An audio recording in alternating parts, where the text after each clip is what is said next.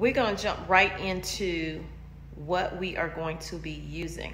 And I want to start off by saying this recipe that I'm using for this apple pie filling, I first saw it on the Needy Homesteader, and I also went out and I got, well, not went out, I ordered online this book right here. This is a great book, and here is my apple pie filling recipe right here. And I marked over on the side how I'm going to adjust it, because I'm going off of how the Needy Homesteader did hers, because I want to have more filling, because I'm actually doing 2 different types of apples, but the same kind of apple. What I'm going to be doing is we're going to be using a water bath canner. The book calls for 5.5 cups of sugar. I'm using 6. It also calls for 1.5 cup of clear gel or cornstarch. I will not be using cornstarch. And please, you don't have to leave me any comments about, oh, you shouldn't use clear gel because it's just the cornstarch and you shouldn't be using it. And it's not recommended in canning. They have created a modified version of the cornstarch that is this clear gel powder right here, okay? It's specifically for canning now. They've modified it. If you don't feel comfortable with doing it, then don't do it. Leave that part out. So again, how I'm doing it is not how you have to do it. You can do it your own way. I'm just showing you what I'm doing and what I feel comfortable with doing. Okay, I've used clear gel before. It came out just fine in my chicken pot pie, and I'm going to continue to use it. However, if you choose not to, then don't do it. Just don't do it. Okay, so y'all, let's get into I love this pillar core slicer from my KitchenAid, but y'all, it was taking too much of the apple for me, so I couldn't use it. I ended up going with the hand pillar because I also tried the hand crank apple peeler that I have, and it literally took all the apple away.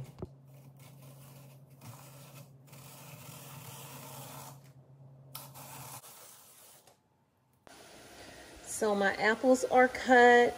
I have these cut, and I have another one cut right here that I'm going to be doing the apple pie in a jar one with. So you want to blanch them for 1 minute. After you blanch them for the minute,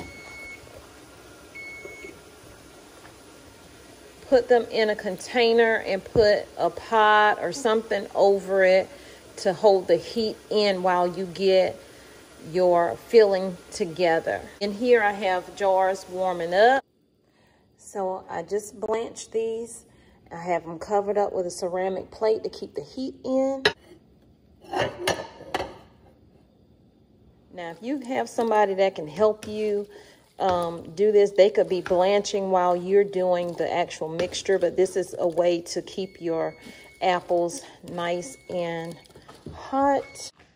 Okay, so as you can see, I have my lids right here already hot. I have my debubbler. Well, you can use it as a debubbler at the bottom end. This is my magnet. I have my debubbler right here. And I'm using a funnel. I need to get me a wide mouth funnel, but we're gonna make that work. And I also have a whisk.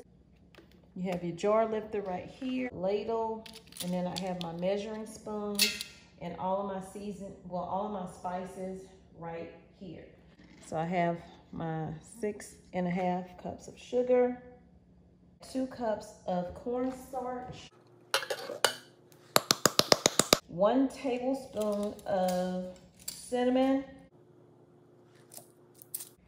1 teaspoon of nutmeg, pumpkin pie spice. This is optional, but I'm going to use it, but I'm only going to use a heaping half of a teaspoon. Now I'm going to whisk this together.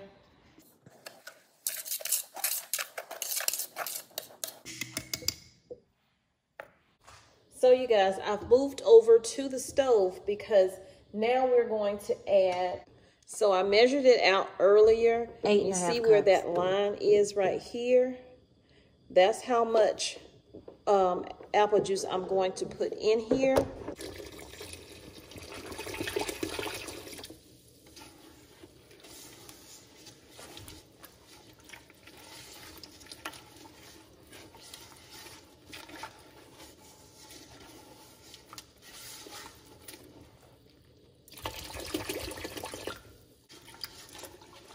So I'm going to turn the fire on.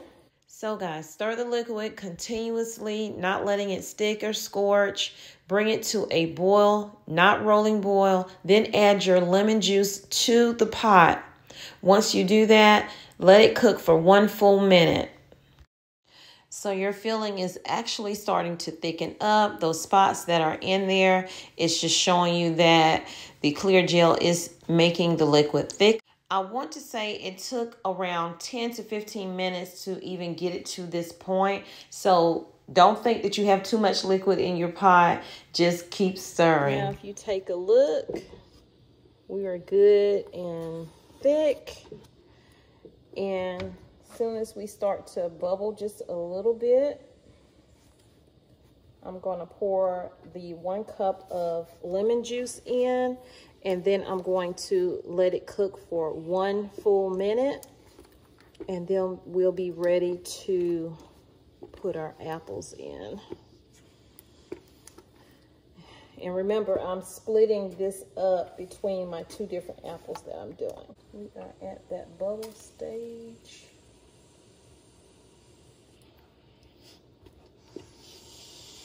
We're going to put our lemon juice in. What a sound. Sound like my stomach the other night. So we're going to cook this in for 1 full minute.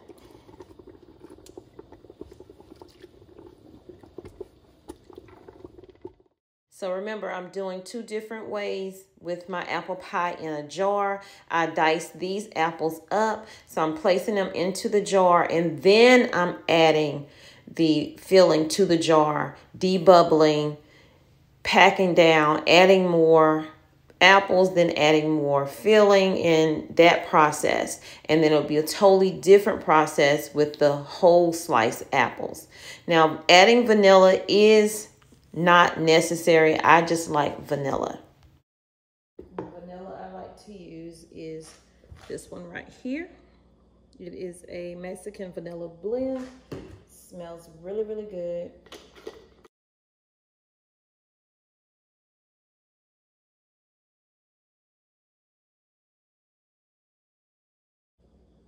I'm going to be going with a little less, well,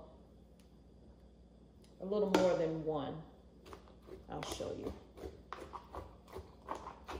And that's because when you're cooking with the filling, it will rise up. And this worked for me when I did my chicken pot pie filling.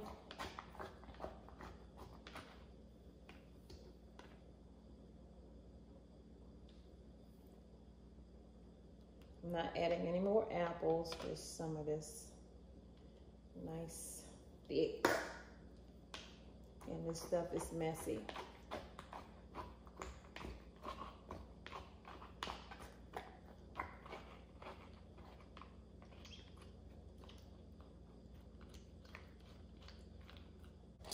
And you definitely want to have hot jars when doing this.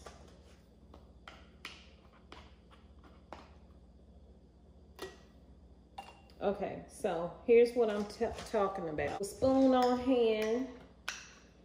I'm gonna press these down. I'm gonna debubble. Well, I was debubbling the whole time, so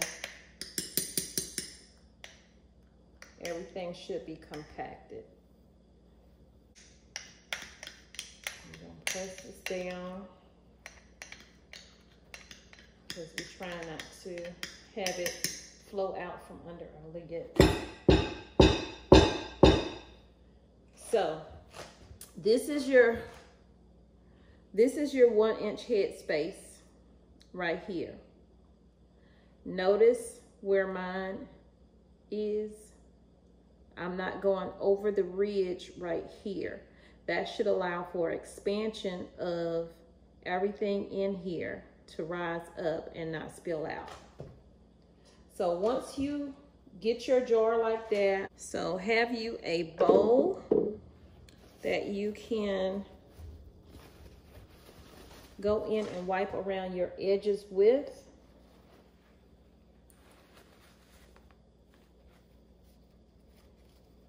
Because this stuff is sticky. My hands are sticky. Look at that. Sticking. You want to make sure you get this wiped off with your vinegar in your paper towel, around your edges, and around the top. Don't worry about this part of the jar. Just worry about getting a great seal on your product. And you want to add your ring, and you want to add your lid. You want to add your lid, and you want to add your ring fingertip tight. And then place this into your canner and complete the rest of them. But these right here with the small ones, these will be for my apple pie in a jar.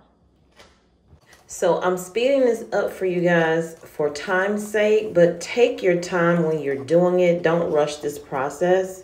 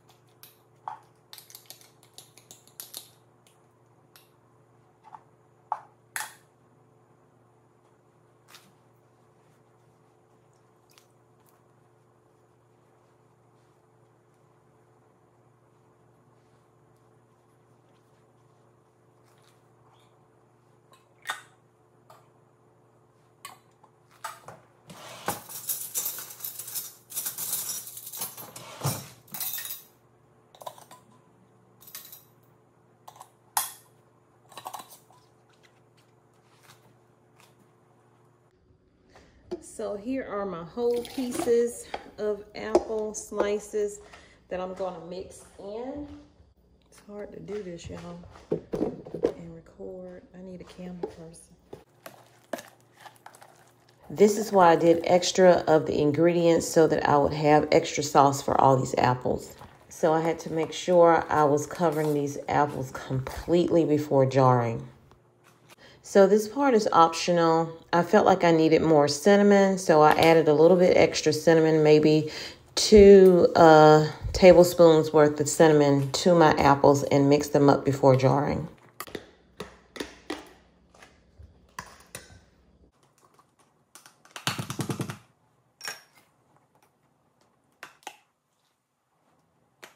Again, take your time when jarring your apples. 1, they are hot. 2, you're in no rush. You want to get it right. So once you get the apples in and you're debubbling the whole way, pack it down with a spoon. And if you need to take any extra out, go ahead and do that. But don't go over or close to that 1-inch head space. And then wipe the rim and ridges of your jars. Place your lids on. Put your rings on fingertip tight and add it to your canner. Almost done. Not quite. Still have some apples to go. But I had to stop recording because, you guys, my camera battery was dying. So you want to fill it at least halfway. Debubble.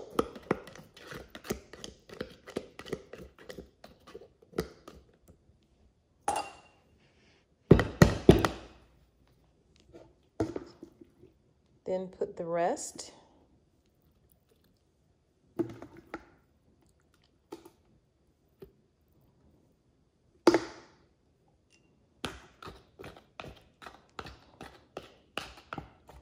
Okay, so let me show you up close. This is your 1-inch headspace. You want to have yours right here at the ridge of the jar. That's where you want to make your headspace at. Let's see where we are. And that is where we are. I've already debubbled, and then I mash it down with the spoon. This tip, of course, came from the Needy Homesteader, you guys. Then you want to take your vinegar, and you can change out your paper towel. I do all the time. Wipe around really well so you can get the seal that you need. And don't rush, because let me tell you, this stuff is messy, it's sticky. Now we're gonna put our lid on.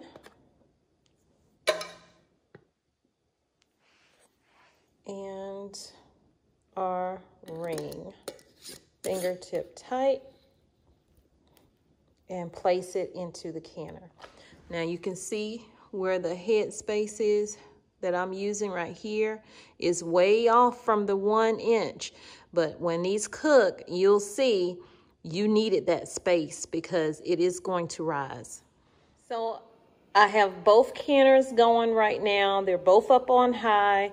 We're going to bring these to a rolling boil. Once they get to a rolling boil, then I will set my timer. And for my altitude, I will be canning for 30 minutes, okay?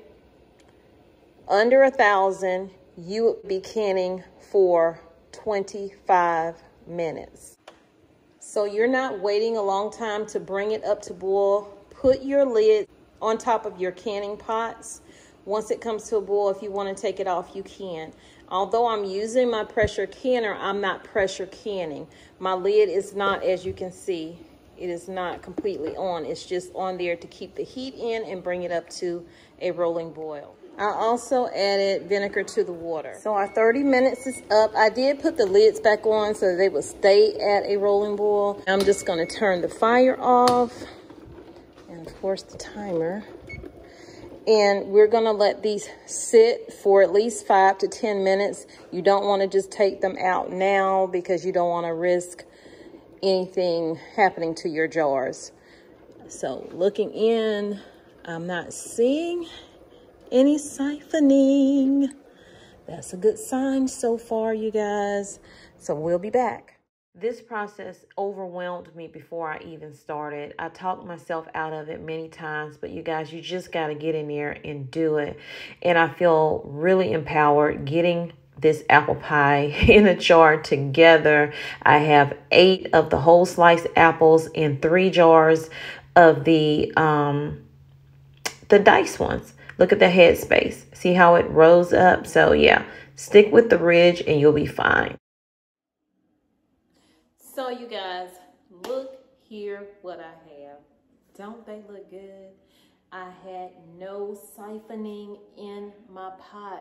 Sorry I had to do a voiceover, but it was too much noise in here. I was just saying, don't talk yourself out of doing things. That is what we do all the time, especially women.